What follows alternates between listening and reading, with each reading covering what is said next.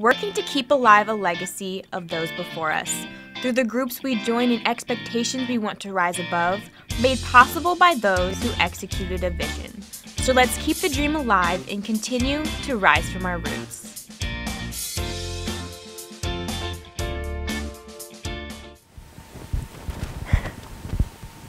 Hello everyone, and welcome to Rising from Our Roots. Today, we look into the roots of jazz music. This is a genre of music that originated in the United States. However, during the 1920s, it wasn't initially accepted because of its African roots, and some people claimed that this new style of music made young people more susceptible to immoral behavior. But despite the backlash, jazz music continued to grow in popularity, brought young people together, and is enjoyed by people internationally. Here on Truman's campus, we have 3 different jazz ensembles that students can be a part of, but first, let's take a look back at how it all started.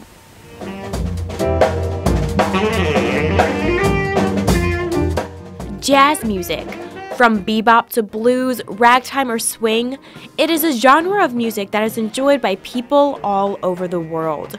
New Orleans is said to be the birthplace of jazz, but dating back to the 1800s, jazz music was heavily influenced by African musical traditions and rhythmic patterns, along with black spirituals and hymns. Music was one of the only ways slaves were able to uphold their African traditions after being forcibly removed from their homes and sold in the United States. The peak of jazz music began in the Roaring Twenties, which is also known as the Jazz Age. Initially, it was not accepted by many people of the older generation, and some went far as calling it devil's music.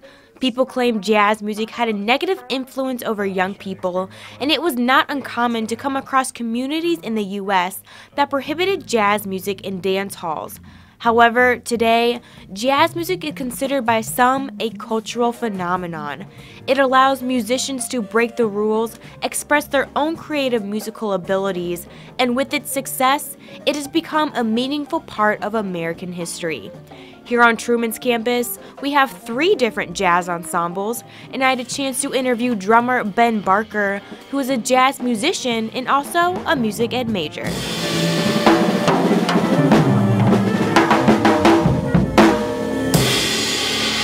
Thank you so much for coming on the show with me today. No problem at all. So why don't you first start off by introducing yourself? As she said, I'm Ben Barker, and I am a junior music education major, and I'm getting a jazz minor as well. How did you originally become interested in jazz music? My oldest brother Christopher, was in the jazz program at my high school, and so I got dragged along to all of the high school jazz band competitions and all of their concerts and everything like that. And then my dad also just listened and does still listen to jazz all the time. So I was just kind of immersed in it my whole life. So. How long have you been playing the drums? I got my first drum set when I was in 3rd grade, and then my brother Jacob got his first drum set when I was in 5th grade, and then I kind of stole it from him and practiced on it more than he did and got a lot better than him. So. Do you play any other instruments? Well, because I'm a music ed major, I've had to learn how to play a bunch of other instruments, but I can't really play any other ones. I'm a percussion major, so we have to learn how to play every percussion instrument: marimba, xylophone, vibraphone, timpani, all of them. But drum set is where I like to concentrate my efforts. Here at Truman, we have 3 different jazz combos. So which ones are you a part of? So we have 3 different combos here. They all meet at different times. I'm only a part of one of them. And we just had a concert, and we just had Jazz Fest recently. And yeah, so we do a lot of that. And then we also have jazz ensembles, big bands. I am in the jazz ensemble. We have ensemble and lab band. Ensemble does a tour every year, and it's kind of the premier jazz group of Truman State. So. Okay. Yeah. Do you have a favorite out of any of those? I would say combo would be my favorite between big band and combo music, because when you're playing big band, you kind of have to play mostly what's written. There's more written music for the drummer. there's actually a drum set part. Whereas in combo, you get a lead sheet with the melody, and that's it. And so you have to figure out what part of the melody you want to accentuate. You have to figure out how you want to do it, and then you also have to be able to follow along with the solos, even though they're doing something weird and different. So it's more creative. You can be more creative with it, I think.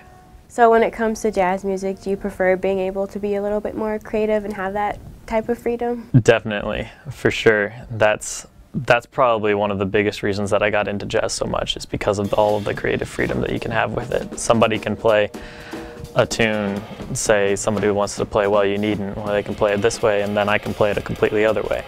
Or I can play it 2 different ways in the same day. It's great. It's so good. So being a music ed major, how many hours a week would you say that you dedicate towards practicing?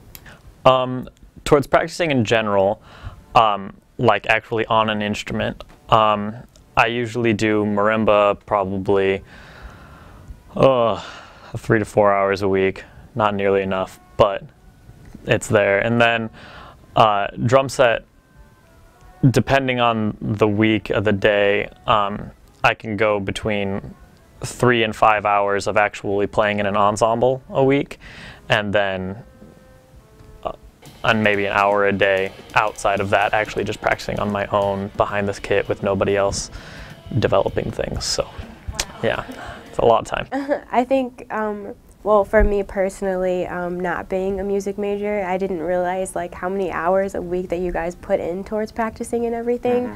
So what makes it worth it to actually put in that dedication? I would say definitely the end product.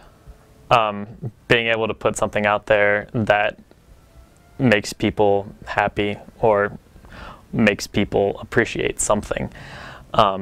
Like, for instance, this past weekend at Jazz Fest, we went and we did a critique, and the guest artist that was there critiquing us was so impressed that he didn't even have anything to say about one of our songs. Like, that's so cool to be able to have that affirmation of you guys are doing something right, you know.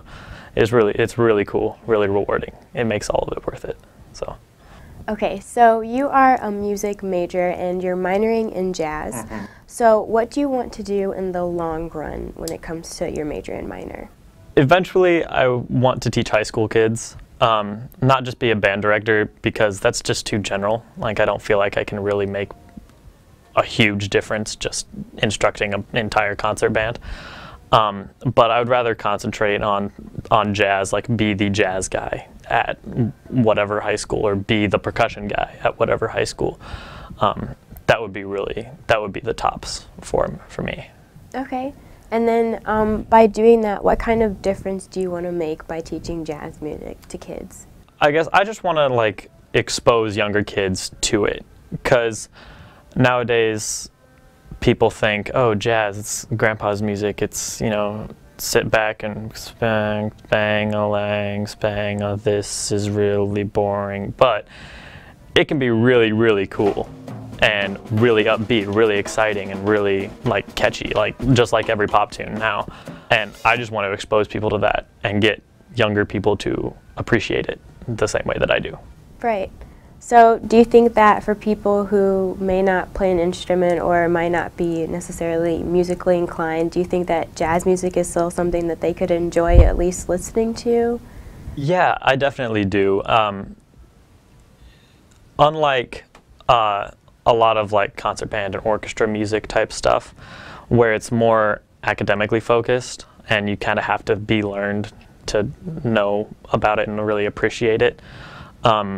Jazz is more about relaying a feeling, whatever feelings that group or artist is trying to portray. That's all it is. It's just trying to portray whatever feeling, and anybody can feel feelings. So I definitely think anybody can appreciate it. Anybody can enjoy listening to it. So how would you personally define jazz music? Well, I think that the definition of jazz differs from person to person. Because jazz music is such a personal thing, you're improvising, so you're putting a lot of your personal feelings out there, whether you're trying to or not. It's very personal on what it means to each person. To me, it's about conveying feelings, to a certain extent, displaying skill, all of that stuff. But really, it's just, if you like it and it's cool, it's there and it's awesome. So, who are some of your favorite jazz musicians?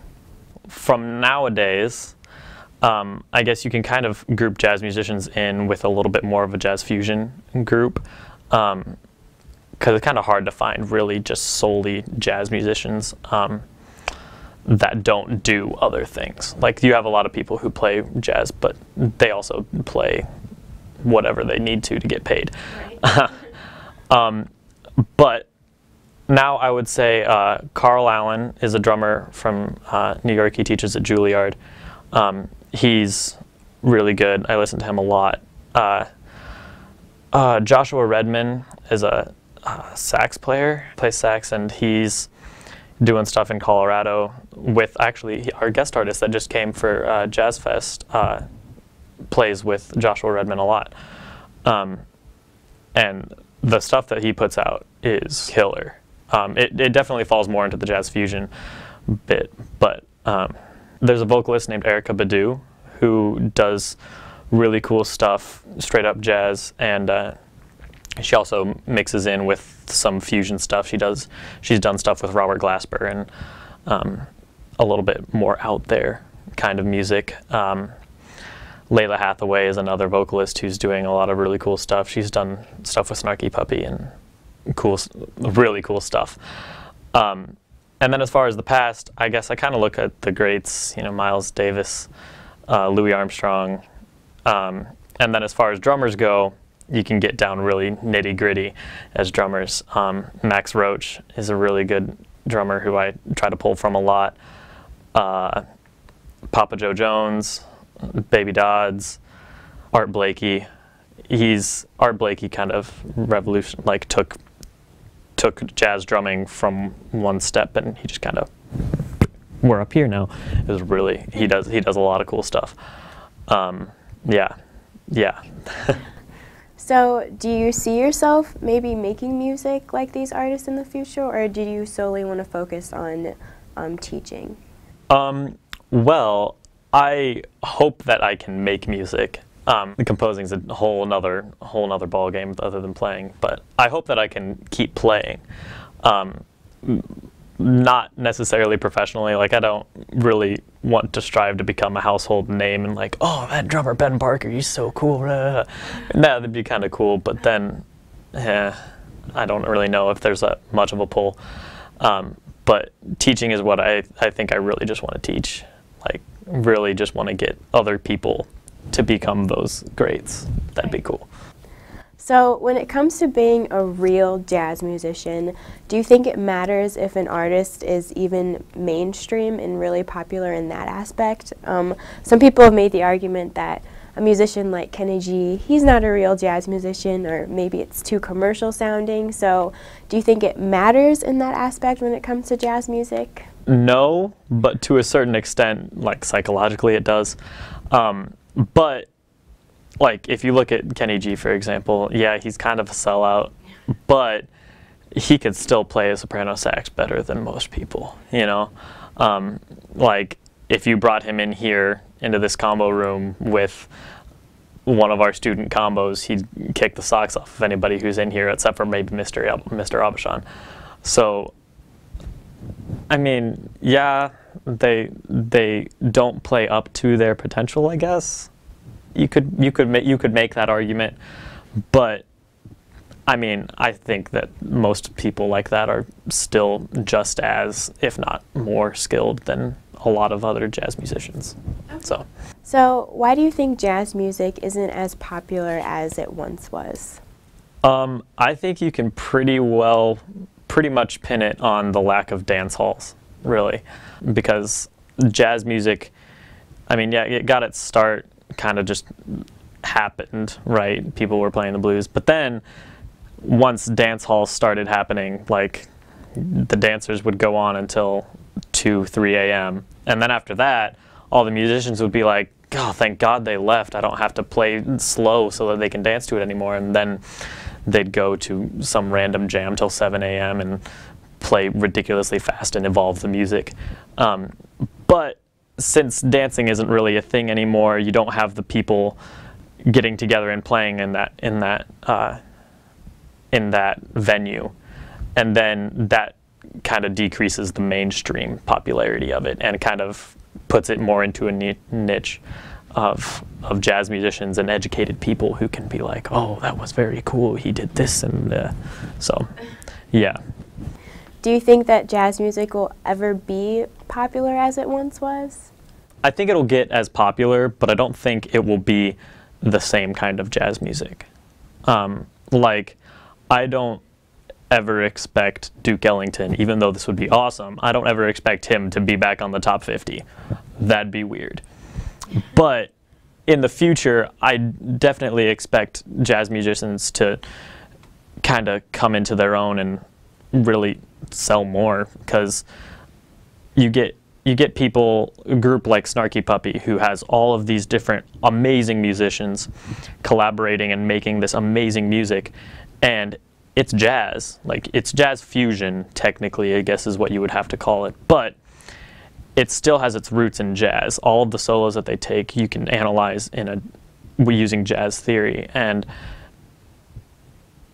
because it's more familiar and more groovy nowadays to nowadays listeners, it's definitely has the possibility to get more popularity, mainstream popularity. Okay.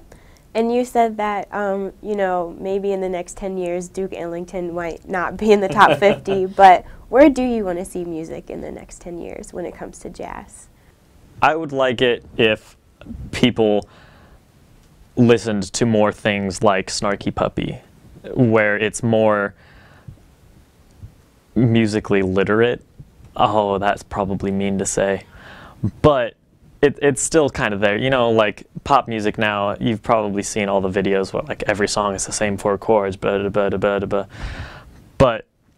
I mean, that's the formula to a pop song. But I would like to see something like more intricate be popular, because you can make something that's more intricate theoretically and still have it groove and still have it be just as catchy. It's just not as playable as everything else. Right. So, yeah. Do you think that you're possibly doing that now with the bands that you're a part of at Truman? Big band, probably not so much. Combo, because it's more of an intimate setting, you can change anything that you want, and you can do whatever. Like Bon Iver has this song called Wood, and my combo is trying to transcribe that right now and make it fit into a 5-piece jazz combo. And if you've ever heard that song, it's very not 5-piece jazz combo-y. He records himself singing a bunch of different tracks and makes it like this 8-part harmony, weird, really cool piece. But we're trying to narrow it down and then put it out through a trumpet, a saxophone, piano, bass, and drums. What do you personally love the most about playing jazz music? I would say that I like the personal aspect of it. How you can do whatever you feel like you want to do. Like I was saying before, I can play the same tune completely differently back to back. Like, if you really wanted to and try an experiment, you could take one tune, you can play an entire set, you can play a really fast swing, you can play a Latin, and you can play a ballad, and all of the same tune, if you wanted to. That'd be really dumb and kind of stupid, but it just kind of goes to display how you can change everything. Like, nothing is set in stone. It's really cool. You can even change on the fly. You can plan to do one thing, and then you're on the performance, whatever you're doing, and it's like, oh, hey, we didn't do that. Okay, whatever. And then it just keeps going. My final question for you is, why do you think it's important to continue keeping jazz music alive? I feel like it's important because everybody can connect to jazz. Even if you don't really feel like you do, if you listen to jazz just in the correct setting, then anybody can connect. And it can be different from everybody. Like two people can be listening to the same song and hear completely different things, just because of where their focus is or what's going on in their life or whatever. And I just think that that's really cool how you can play songs infinitely different ways, and you can also hear it completely different every time. Even if you play it the same way, every time you can hear it completely different, just depending on what you're doing. And I really would like to see it get more into the education, more into like general music education, because jazz is like a language, really. When you're playing jazz, there's actually a study that they hooked a bunch of jazz musicians up to like brain scanners and stuff, and they did brain scans just doing everyday things, having conversations and everything. Then they were doing brain scans while they were playing. And the same parts of your brain fire when you're playing jazz as they do when you're communicating. So if I were to go play drum set right now, my brain would be working the same way as me talking to you right now. It's really, really interesting. And it's a language. I say something through whatever instrument I'm doing, and the rest of the group responds to it. It's really cool. It's really cool. Well, Ben, I definitely appreciate you coming on. I personally really like to listen to jazz music, so maybe those who don't and they watch this, maybe they'll start taking maybe at least a little bit of an interest in it. Yeah, I hope so. Thank you. Thank you. Thank you all so much for tuning into Rising from Our Roots. Music is an important part of our culture, and with jazz music, it affects other genres and even plays a significant part in American history. Although it isn't as popular as it once was, like drummer Ben Barker, it goes to show how some musicians are continuing to keep jazz music alive. Thank you all so much for tuning into this week's episode. And like always, never forget to keep your dreams alive by continuing to rise from your roots.